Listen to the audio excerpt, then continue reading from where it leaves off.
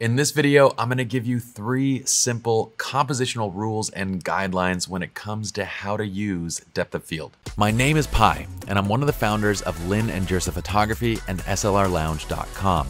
We're teaming up with Adorama to bring you a new series of photography tutorials called Master Your Craft right here on Adorama TV. So let's dive in. What's up, my friends? Welcome back to another episode here on Adorama TV. And look, if you don't already know by now, I'm a huge fan of kind of creating guides and frameworks and simple rules to help photographers understand why we do a certain thing. And in this video, we're going to be talking about some simple compositional rules when it comes to controlling depth of field. Specifically, when should we shoot wide open? When do we shoot more closed down? And when do we want to go somewhere in between? Let's kick this off with rule or guideline number 1 with busy backgrounds or even backgrounds that are necessarily not so desirable. That's generally when we're going to shoot wide open with our apertures.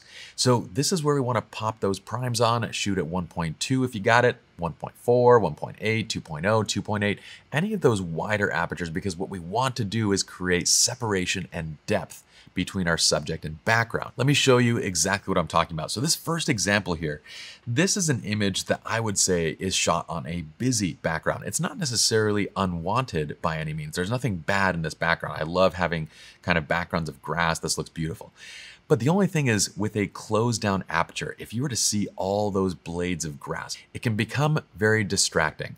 So oftentimes in scenes like this, I'm shooting a little bit wider. Now this is actually on a lens that can go out to 1.4. This is on a 105 prime Sigma art lens.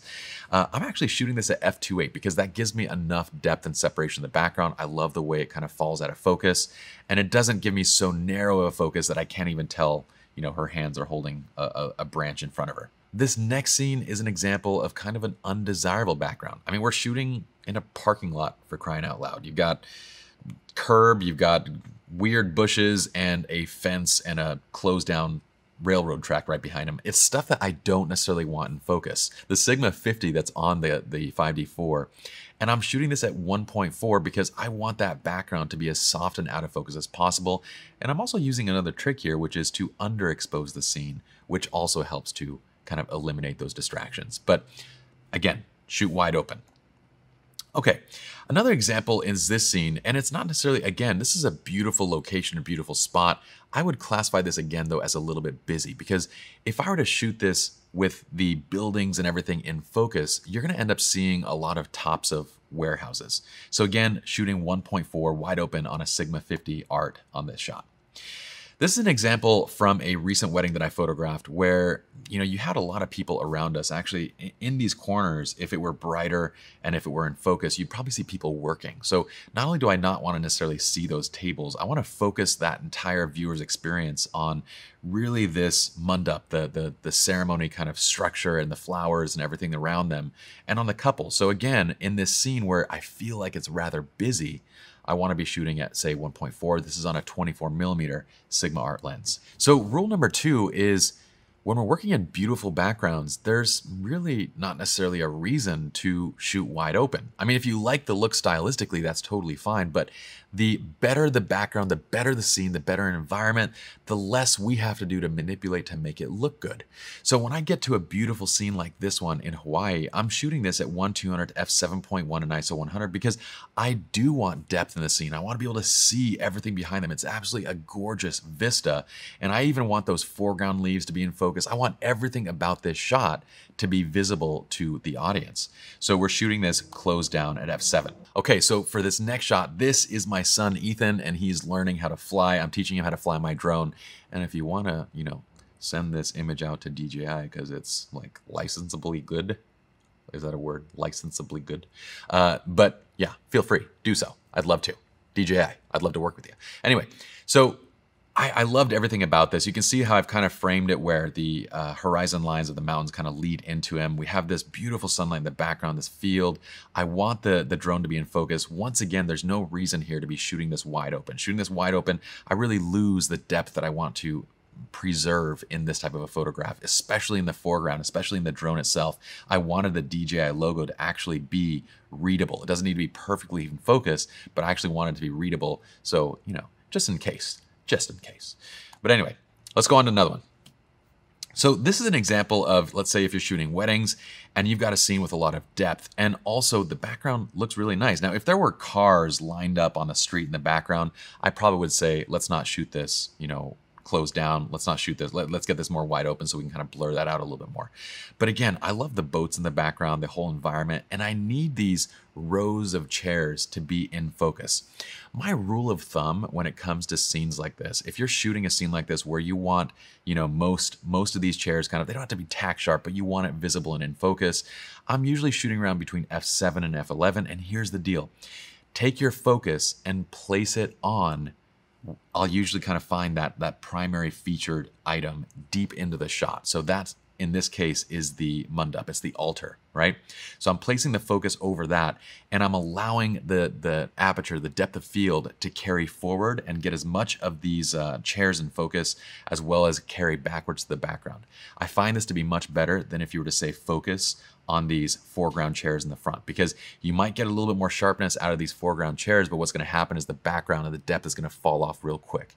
So in a scene like this, focus deep into the shot at that kind of infinity point or just kind of on the horizon, and let the camera, let the aperture pull everything forward. You can always do focus stacking, but when you're working in like a, you know, high-paced scene like this, a high-paced environment, you don't necessarily want to stop the tripod to do a focus stacked image. You want to just close it down, get a shot that's great, that works, and move on. But if you're doing landscapes, focus stacking is the best option for that. Okay, here's another example. This is up in Banff, and I just saw the sun peeking out of these trees, and I love the way that it looked. And again, this is another little tip and trick here, right? I want the sun flare to actually form into a little bit of a starburst. So in addition to wanting an overall sharp image, which by the way, when we start closing down the aperture a little bit, when we get to, let's say that the lens is wide open at f2.8. Well, usually your sharpest apertures are going to be around f5.6, f7.1, f11.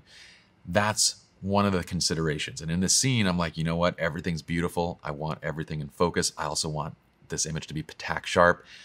And on top of that, I know that by closing down my aperture, I'm going to create a starburst pattern of any flares. So we go to f7.1 in this shot and we shoot this image. Rule number 3 is when we're trying to work with foregrounds and do a little bit of depth in our shot and preserve a little bit of foreground to background depth, I want you to think somewhere in between. Okay. Oftentimes we get in the mindset of like, oh no, if I want that depth, I got to shoot this wide open.